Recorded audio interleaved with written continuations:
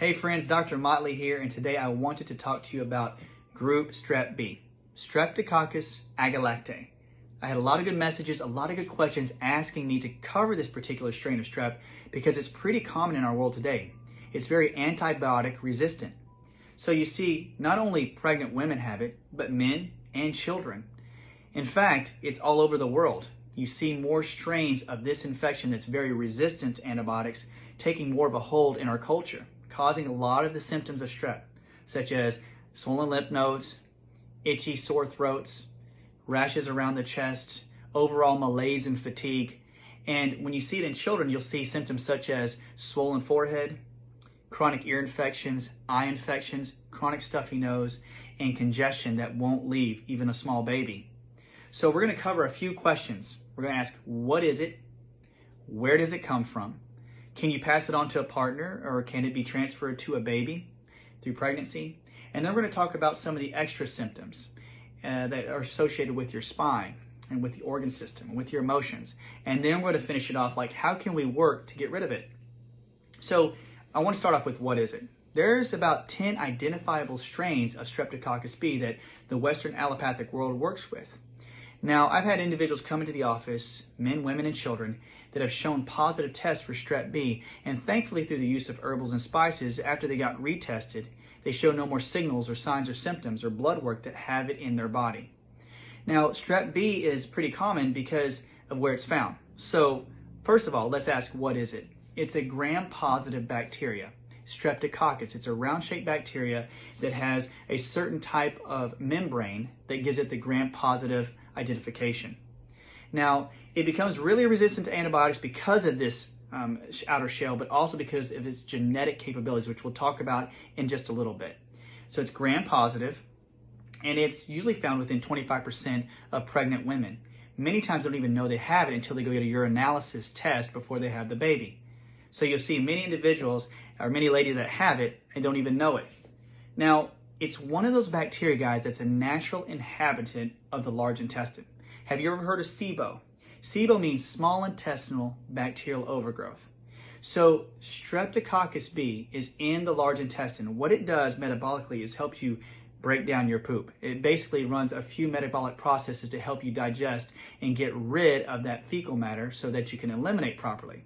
Other infections or other bacterial inoculation is present within the large intestine, such as E. coli, other forms of strep, staphylococcus, Klebsiella, even Clostridium are all found within the large intestine. Now the problem is, guys, in our culture today, we've been fed a lot of sugar, we've been fed a lot of milk, a lot of dairy, a lot of grains, a lot of GMOs, and we'll talk about that this month. The SIBO effect is that when this occurs, it actually can weaken the ileocecal valve. That's one of the main organs. It's the passageway between the large intestine, or between the small intestine to the large intestine. So whenever you have high amounts of sugar, high amounts of carbs and starches and trans fats, what it does is it can weaken the digestive system. It can give you an issue called leaky gut. We've talked about that before. Now, if you have inflammation in this digestive lining, it makes the pores and cracks open up and get larger within the small intestine, allowing like unused food particles and infections to slip through the small intestine right directly into the portal blood system, the arteries around your intestines. So what happens is you have this form of Strep B within the large intestine, and it can actually migrate back through that ileocecal valve, the little tube, because it's not strong, it's weak, and that infection can pass through the tube back in to the small intestine, which is like a backflow mechanism. When that occurs, the Strep B could actually go through the cracks, through the large pores of the small intestine, and jump into the bloodstream and go systemic. So you have this bacteria that's going all over the body. Depending where it lands, we don't know. But it could make its way into the reproductive area because why? The blood system right down there is right near each other. So you can find it where it can get to the ovaries, it can get into the testes of men, it can get into the uterus, the vagina, into the rectal areas, into the scrotum, even into the male organs. Basically, it can spread through this area, and then what happens is it adheses to the area, and it can actually multiply, creating biofilms, its own goo, to where it can hide in there and get very sticky, and it sticks to these areas. Depending, it could get into the heart, it can get to the throat, but we're going to talk about how it gets into this reproductive area. So that's what it is. So if you have a normal inhabitant of the large intestine, it moves back through into the small intestine. It can spread systemically. It has a greater chance of getting into what? The reproductive area. And remember, they are there just to what? Reproduce and multiply. What do they eat? Sugars, starches, carbs. So you have to reduce your carbs and your sugars if you want to have a good chance of getting rid of Strep B. Number one, stop eating excess sugar. Okay, that's a side note. So that's what it is. Gram-positive Streptococcus. It's a normal inhabitant of the large intestine. It can spread through sugars and leaky gut and get to other areas. Now, can you pass it on to a partner? Well, it's not classified as a sexually transmitted disease, but it can be transmitted through sexual contact. If you think about it, if it gets into the reproductive areas and it is actually multiplying, it can basically be transferred. Now, the thing is, when you think about it being sexually transmitted, you think about having like a really seriously like detrimental effect on a person, but most people don't even know they have it. Remember, pregnant women don't even know they have it. Men especially don't know they even have it until they get specific testing for it. So sometimes they go on without symptoms. They're just carriers of it. And most people live healthy lives with group Strep B. But at times when these heavy symptoms come up, like if you have chronic sore throat or the lymph nodes or even chronic swollen lymph nodes around the groin area, or if you have chronic tender bellyache right underneath the navel, in Chinese medicine, it has a lot to do with the bladder, or if you have anywhere above the belly button, that's the small intestine, and if you have on the sides of the abdomen, that's the ileocecal valve or the valve of Houston. These are areas that can be infected and chronically have that group Strep B within it. So with this migration and this inoculation within these areas, can you pass it through fluids? Yes. I've seen many patients come in that have signals and signs and symptoms of this infection within the reproductive area. Now, this is not to be negative. We can actually clean this out because there's many infections that can be transmitted through sexual contact or through saliva. The list goes on and on. So don't be discouraged. But can it be transferred then to a child? Well, they say that even through natural birth, what happens is the baby goes through the opening. As it goes through, it can actually swallow some of the mucosa from the mother, which could contain some of this Strep B. So that's why they'll give a mother like penicillin or erythromycin as they're about to have the baby so they can kill it off so the baby has a very low chance of getting the infection. But it can be transferred that way. And even in C-sections, they say if the water breaks, that there's a way that the bacteria can actually inoculate after the water's broken when the baby's exposed. So they say that when babies get it, there's a 1 to 2% chance that it can be very, very infected. And that's when 1 to 2%, according to research, where individual or babies die. If a child has it, and you didn't have it, but your child does, it could come from what? Dairy. Dairy, cow milk and cow dairies have been shown to carry group Strep B. And if there's a normal inhabitant within the digestive tract and your child eats a lot of sugars, it could overgrow. So that's one explanation if you don't have it, but your baby does. So don't be discouraged. If you did, unfortunately, pass it on, you can always help clean it up. And the baby can be cleaned up too. So these are some of the mechanisms. Can it be passed on? Yes. Can it be done by sexual contact? Yes. Can it be passed on from mother to child? Yes. But there's hope. So when we have this effect, I want to tell you a couple other symptoms.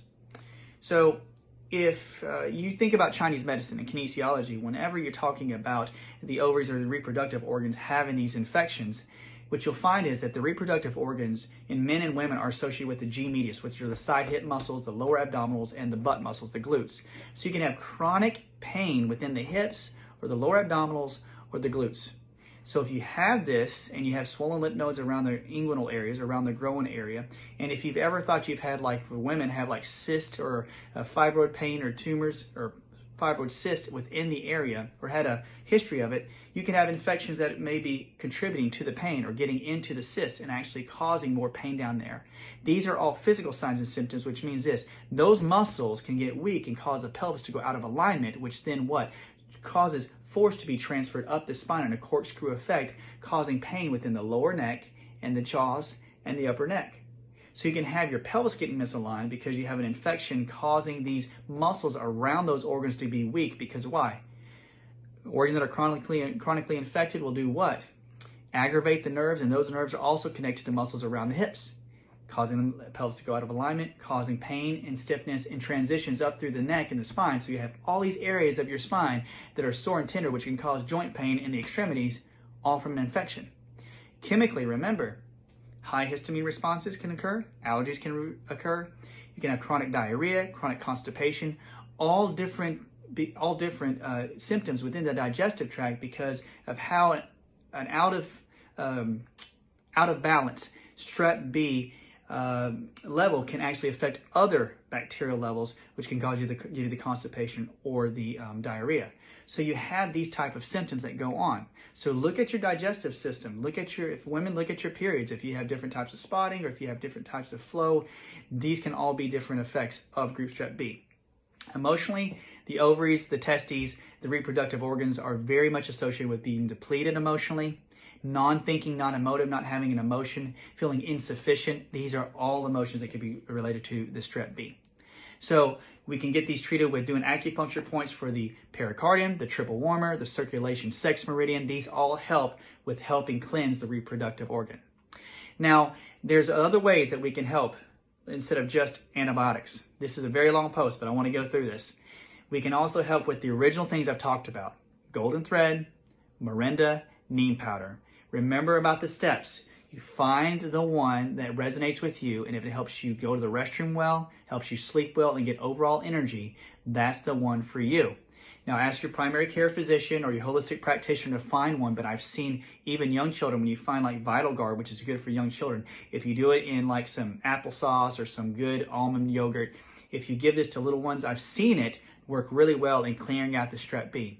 But these supplements I've seen work well in helping get rid of the symptoms and signs and the levels of group Strep B in individuals. Now, if you want to know what about the antibiotics, the problem is there's two mechanisms. This is what happens. In group Strep B, they're very resistant to penicillin or erythromycin because on the outer shell, they have certain genes, which I wrote about in the post. And these genes give the actual bacteria the capability of changing the sites that are very sensitive to the macrolides. Macrolides are basically certain types of antibacterial agents that are given off by another bacterial species. I think they're actinomyces. Actinomyces are different types of bacterial groups or families. They give off antibacterial agents. So bacteria can be used against other bacteria. Well, the bacteria has the ability through genetic modifications to change the binding sites that macrolide can come in and hit on that actual receptor site and change the protein synthesis within the bacteria. So you need protein synthesis to what? Build tissue and grow and live. But if you have that agent that can actually bind to the site and disrupt the protein synthesis, the bacteria will die. But the bacteria is smart enough. It can change the binding site and not allow that the macrolides, the erythromycin, because erythromycin is made out of macrolides, that antibacterial agent. So if it can change the receptor site, the macrolide can't attach, or the erythromycin doesn't work, so it becomes resistant. And there are certain, the group B strep, there's 10 different strains, but there's certain strains that can actually change, basically, itself so that it's not sensitive to the, catalytic activity of the PBPs, penicillin binding proteins. Penicillin is used to kill off bacteria, but it can change itself to be resistant. I want to go through this guy with even more depth, but I may do this more on a story. But this is fascinating about these two mechanisms. Now, I put it in on the post, so read more about it, but there's not enough time. It's a very long post.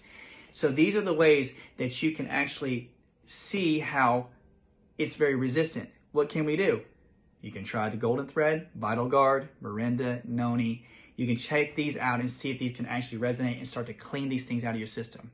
When it does, you may have a little more flushing. Some women have more spotting. Sometimes you have more bowel movements, but you can flush these things out. And even I've seen young children do well. Also, good homeopathics. Good Streptococcus homeopathics like from companies like Des Bio, from Professional Formulas, actually help really well with this type of infection. Guys, this has been a lot of info, but I hope this helps. Remember, stick with those supplements, see which one resonates with you. Ask your primary care if you have any questions. Guys, it's been a long talk. It's almost 15 minutes, but I want you to know you can get rid of it if you try these different types of supplements, one at a time. Start slow. Look at my other strep videos, check it out, and see if it works for you. But this is a basic explanation. You can help your children, help your family. Hope you have a good one. Love y'all.